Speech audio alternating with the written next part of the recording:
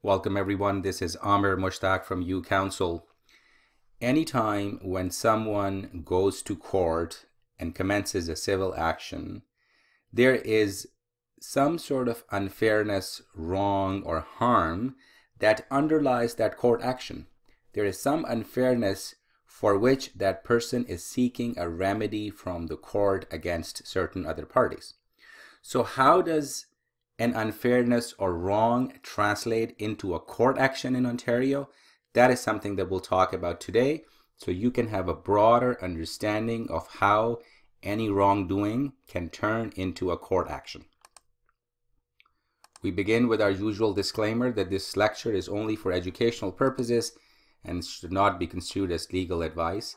If you have any specific questions regarding your issues, you should contact a lawyer or a paralegal, or contact the Law Society of Ontario for a referral to a lawyer or paralegal. First thing that you want to keep in mind is that not every wrong is actionable. Not every unfairness that you may face, you are able to go to court. That is not possible. And let me explain that concept by way of an example. Imagine a scenario where a parent promises to a child, let's say that if you get straight A's in your exams, I'll buy you an Xbox, right? And the child agrees to it, and child gets straight A's. Does that become a legally binding contract? Because under the principles of a legally binding contract, there has to be an offer, and you're making that offer that if you get straight A's, there has to be an acceptance, and the other party, the child, says, yes, I will get straight A's, and then the promise is that if you get straight A's, you will get an Xbox. So that's the promise. There is an offer, there is a consideration, and there is an acceptance on part of both parties. So on general principles of contract law, this will be considered a contract. But does that particular promise in this situation, does that become a contract that is enforceable in courts, in our Ontario courts or in Canadian courts? The answer is no. Let me give you another example. In this example, similar situation, but now the parent is required to provide the child with the necessities of life. And that may be something that may be actionable. The society at large may take legal action against a parent who is not or who's failing to provide necessities of life to a child. So what does this example or the two examples indicate?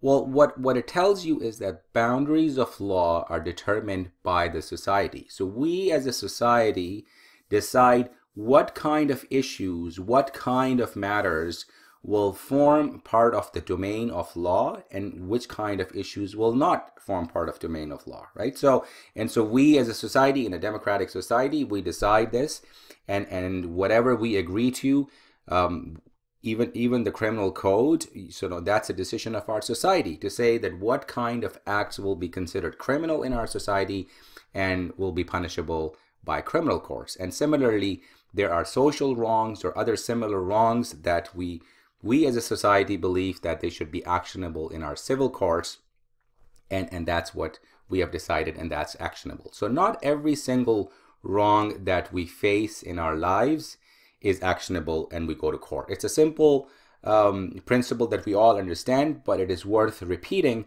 so that we have clarity on how any unfairness translates into an actionable wrong. And when we say actionable wrong, meaning a wrong that can be taken to court. So how does an unfairness of any kind turns into an actionable wrong for our court system? There are generally three ways. First one is that there is a breach of a statutory obligation. There is some obligation on part of somebody to do something or not to do something under a specific statute in Canada, either a provincial statute or a federal statute. And so that person, that party, has failed to abide by the obligations under the statute, which gives rise to, which gives rise to your right to take that party to court as long as the statute provides for that. The second common way to make an unfairness to an actionable wrong is a breach of contract. And we all kind of understand this concept that if there is a contract between parties and one party fails to perform the duties under the contract, the other party can take a legal action against the other party. And third way, the way you can take someone to court is under tort, and I will explain the concept of tort further in the next few slides. But let's take each of these examples. So we know that statutes are created by the legislators, the parliament enacts statute. We know from our knowledge of how our society works that our parliamentarians, legislators, they sit down, they decide on an important issue, they create a bill, and then the bill becomes some sort of statute in our province or in Canada. One of the places where you can find all of Canadian statutes is called CanLII, C-A-N-L-I-I. This is a website which is non-profit, and you can access all of Canadian statutes in this website, canli.org. That's the website. So if you go to this website, for example, if you want to look at all of the Canadian federal statutes, you can go here and you see that statutes and regulations are listed here. And you can access these statutes alphabetically. And here you can see that how many federal statutes, from Access to Information Act to authority of the Federal District Commission to have acquired certain land. So all kinds of issues, Anti-Terrorism Act, Apprentice Loans Act, I've never heard of that act before, but all kinds of issues are dealt with in these statutes, and you can find that information free on CanLII or other websites that are available in Canada. And so statutes are created. Underneath statutes, there are regulations. Regulations give a bit more flexibility in terms of how a particular statute needs to be interpreted and how it needs to be implemented. So regulations are a bit more broader, a bit more practical. Statute provides an overall direction, but combine these two provide for the obligations within that statute. A common example of a statute which gives rise to certain duties is Human Rights Code. So many of you may not know, but there is no civil right to sue someone for discrimination. The right arises from a specific statute. In Ontario, it's Human Rights Code. In federal jurisdiction, it's Canadian Human Rights Act. So that particular statute provides that discrimination is prohibited on certain grounds. So it lays out specific grounds, because discrimination is a very broad term and it could happen in so many parts of life. But there are specific grounds, for example, race and religion and sexual orientation and disability and whatnot. So there are specific grounds laid out.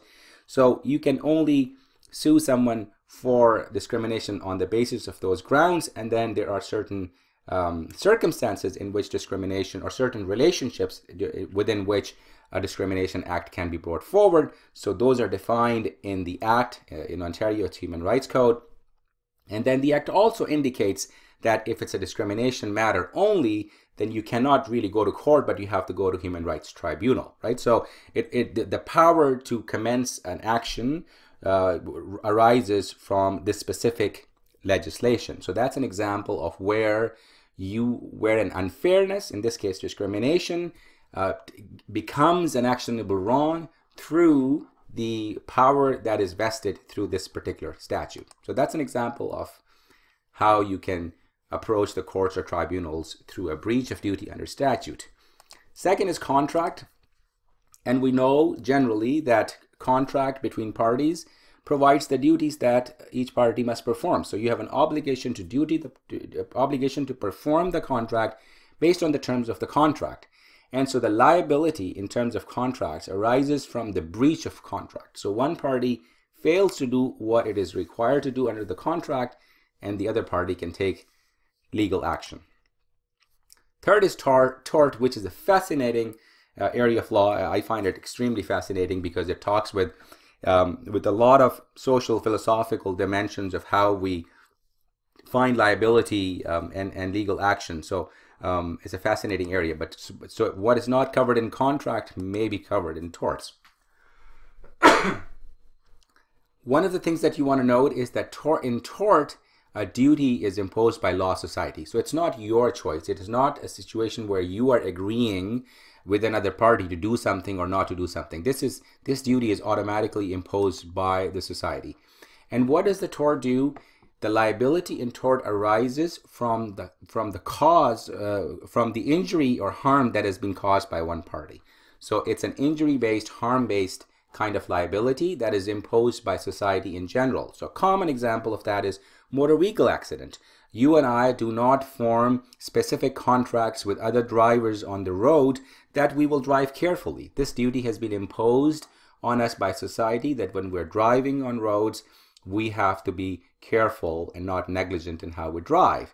And if we cause an accident and cause an injury or harm to someone else, then that person has the ability to take us to court based on the principles of tort. So it's not a contractual principle, but tort. Similarly, product liability is again a tortious act. So you buy a car, the brakes were manufactured improperly and it causes you into an accident, then you have an actionable wrong against the manufacturer of that particular vehicle. So these, and there are many more examples. Professional liability is another example where the negligence of your physician or your accountant or your lawyer can give rise to an actionable wrong that you can take against that individual. So tort is a very broad category, but generally speaking, these are some of the examples that I can give you. In our ensuing lectures, I'll actually go over all kinds of different torts and explain how those torts become actionable wrongs and what are the grounds to bring a court action for those torts.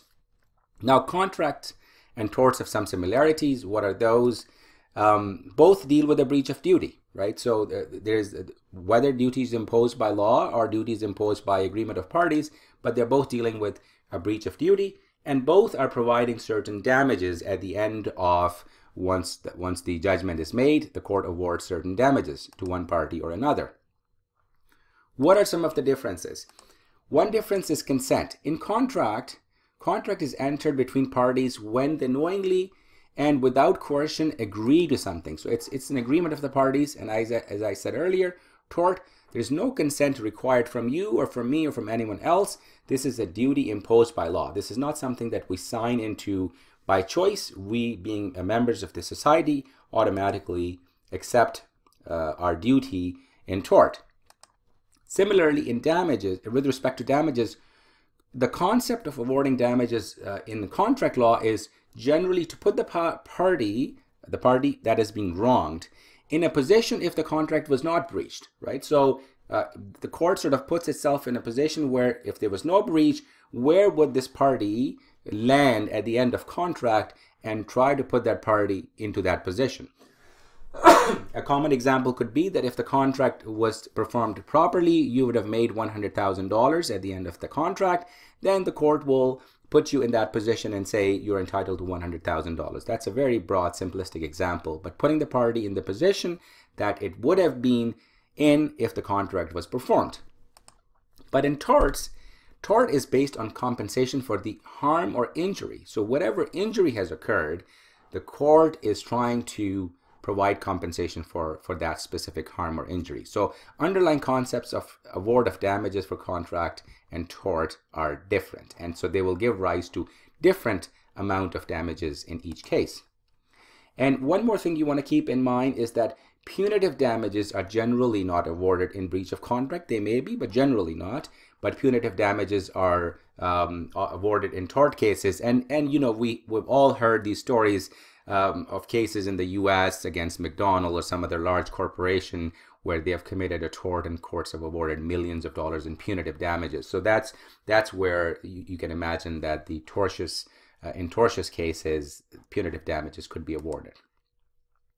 So what is it that you want to take away from this lecture is that whatever kind of unfairness that you want to take into court, it has to fit into a specific cause of action or causes of action, right? So you cannot just simply stand up in court and say, this person does this thing unfair to me, I want you to give me X remedy or X damages. You have to figure out that in your specific set of facts, what is the cause of action? Is it a tort of negligence? Is it a breach of contract? Is it a breach of a specific statute? That you have to figure out what is the cause of action that is going to allow the court to give you the remedy that you are seeking. And this is where you go and seek legal advice from lawyers, because they, because of their experience and knowledge, have a better understanding of different causes of action or different statute, and then they can channel your specific facts, the wrong that have been done to you, into a specific cause of action that the court understands, and then the court can provide you the remedy. So that's why this concept of understanding how any unfairness turns into a specific cause of action or an actionable wrong is important for someone who wants to understand the legal process in general or commence a court action in certain specific circumstances of that person's case. So generally speaking, the liability or actionable wrong can arise because of a breach of statute, contract, or tort, or a combination of these factors, and then you can sue for that in a court of law. So in our future lectures, I will try to go dig deeper into these concepts. We will talk about different kinds of torts, which are fascinating, and you will learn about different kinds of torts of negligence and intentional torts, about battery and assault and false imprisonment and detinue and conversion. All these very, very interesting topics. We'll cover those, but we'll explain to you in practical terms that what kind of set of facts will allow you to seek remedy under those specific torts. But thank you for watching this basic lecture that will hopefully help you understand how an unfairness turns into an actionable wrong in Ontario courts and generally in the courts of Canada. Thank you for watching.